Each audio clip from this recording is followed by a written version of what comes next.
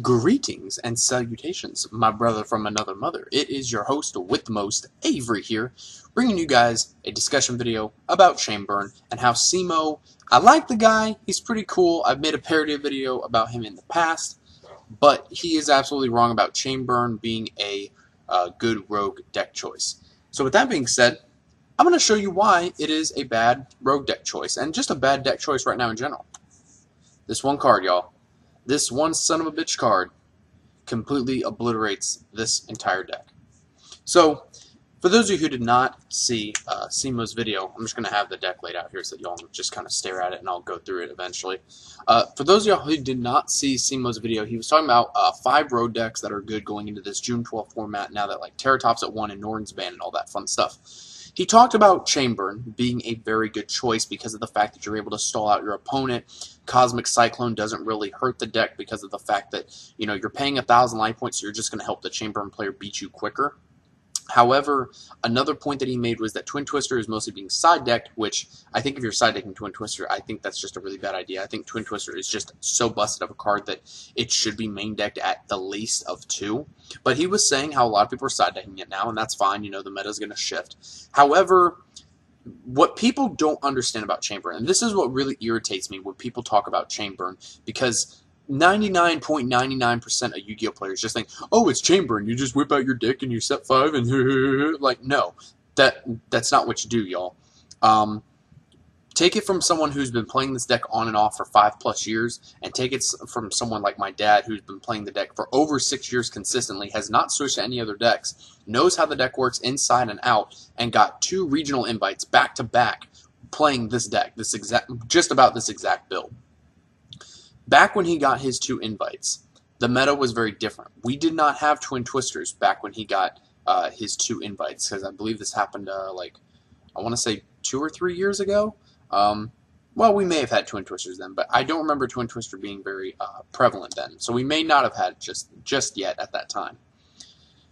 The thing is, though, is that even though he got his 2 invites, he will tell you and tell anybody else that the deck right now is not a good meta choice. Because, yes, you might win game 1, but it's still going to be a 50-50 shot. Because even if you're side decking Twin Twister, all the opponent has to do is game 2 go into Twin Twister, and then game 3 they're just going to keep in the Twin Twisters. They're going to take out all their Mirror Forces and stuff, and then they're just going to smack you with Twin Twisters.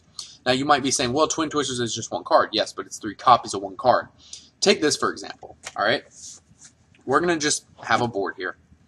Let's say that you've got Battle Fader and, I don't know, Card D in your hand, alright?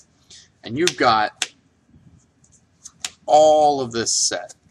Like, you've got the whole 9 yards. You've got Accumulated, you've got Chain Strike, Reckless Greed, Secret Barrel, Waboku. And your opponent, let's say that they went first. They've got the Twin Twister set. You make your play, you summon the card, you're doing stuff. You set 5. The opponent goes end phase Twin Twister. Now, obviously, it's not guaranteed that they're going to hit this and this, or, you know, whatever. The point is, though, Twin Twister takes out 2 cards, they get to pitch a card. That's irrelevant. Let's say that they take out these 2, okay? They took out the Accumulated and the Chain Strike. You're left with this shit. This is all that you're left with. So your big-ass play of being able to go when your opponent activates a card, Chainlink 1, obviously you do the Waboku on Chainlink 2, Reckless Chainlink 3, Barrel Chainlink 4, Accumulated 5, Chain Strike 6. You're doing 2,400 points of damage, you're drawing 4 cards plus damage from Secret Barrel, and your opponent can't touch you because of Waboku. Because of the Twin Twister, that's completely out of the equation. You're left with this shit. And this isn't going to scare the opponent. This is not going to scare the opponent one bit. They're going to take, we'll say for argument's sake, maybe 1,200 from the Secret Barrel, and then you'll draw 2 off the Reckless, and okay, they can't attack you for a turn, and now your back row is completely empty. And then you can't draw for 2 turns. So, granted, in this argument, you could say, well, you drew 2 off the card D. Doesn't matter when your opponent hits you very good for a Twin Twister. On top of that, too, not just the fact that you have to deal with Twin Twisters if the opponent's smart at the end phase, but you also have to deal with so many effect monsters in the game. I'm not just talking about Denko Sekka. I'm not talking about Jinzo. Denko Sekka is not seeing a lot of play right now because Paleo is kind of under the radar. But there are so many other damn cards in the meta now that just have some crazy-ass effect where you whip out your dick and smack your ass and then blow up your opponent's board. Like, there's... Basically, for lack of a better term, there's too much stupid shit in the game right now to where Chainburn is just completely eclipsed. Like, yeah, you can take this to locals, and you can have an absolute blast with this deck, and you will piss some people off. But you have to know that if you're playing against Twin Twister, the opponent's just going to beat the shit out of you. It just doesn't matter. On top of that, too, you know, of course, we got cards like Royal Decree. Anti-Spell Fragrance doesn't really hurt this deck. It can slow the deck down, but Anti-Spell... will usually hurt if like you're already kind of behind. Like if your opponent hits you with an end phase Twin Twister and then on the start of your turn they activate an anti-spell, that can really hurt, but for the most part anti-spell doesn't really hurt you. Obviously Kaijus do nothing to this deck, but yet at the same time, you know, look at Paleozoic, even if that deck was still a thing. They have so many trap cards that they can just outbeat your board. Infernoids can just put so much shit on the board, or at least they were able to when Lawn Mowing was at 3, that they were able to just demolish you. And basically, when it comes down to it, if you're able to generate enough advantage turn after turn after turn after turn, then really you playing Chainburn becomes meaningless, because you can burn them all day, but if they're able to constantly stop you or whatever the case may be, then you're kind of screwed. You know, let's say, for example, you're top decking in Chainburn, which at that point you've already lost, and let's say that you have, I don't know, let's say you've got 2 cards in hand. You just drew for turn, and this was sitting in your hand, and this was in your hand, okay?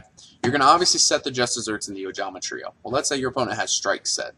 They draw for turn, you go Ojama Trio, they chain the Solemn Strike, they pay 1,500. So they just wasted 1,500, but now your Ojama Trio is fizzled out. You can't chain the Just Desserts, obviously, because Strike is a counter trap. And what if you needed those other 3 monsters on the board to get game, and your opponent's just going to attack you for game? The Just Desserts isn't going to kill them in this case. So there's that again goes to show that there are just too many other effects in the game right now that hurt you, even if you're not worrying about Twin Twister. So you guys don't play Chainburn if you're going to a big event. You're going to get your ass beat. I'm sorry to put it bluntly to you guys. I'm just so sick and tired and irritated at people saying, oh, Chainburn's a great road pick. Chainburn's a great road pick. Sure, it is a good road pick if the meta is correct. On top of that, too, if YouTubers are talking about the deck, then people are going to prepare for it. Like, that's just the way that me and my dad have seen it for forever. If people are talking about the deck and know that it actually exists, then people will prepare for it. Even if, like, you're X2 and then there's that one guy playing Denko Sekka or Jinzo in his side deck just to stop Chainburn. It happens, guys. It's happened to me because that's Yu-Gi-Oh! And I have the worst luck in this game. So, let me know what you guys think about Chainburn.